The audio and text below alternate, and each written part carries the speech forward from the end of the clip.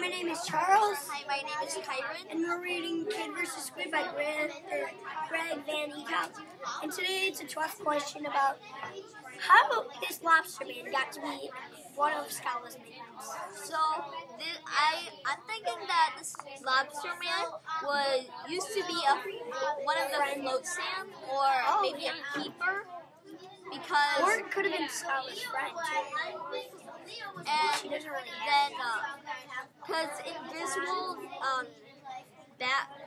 in Griswold's museum, Griswold told him, Thatcher, that all of the Fiji mermaids and the dragon with a hat, they were all fellow keepers. And then Skalla turned them into those animals. Yeah, true, with her powers, because they're very strong. She can turn anybody into anything. Like, the Squid could have been a person, and then she turned it into a frog, you know. So maybe, either he's a keeper, a float Sam, one of the float Sam, and maybe he's just a civilian. Yeah.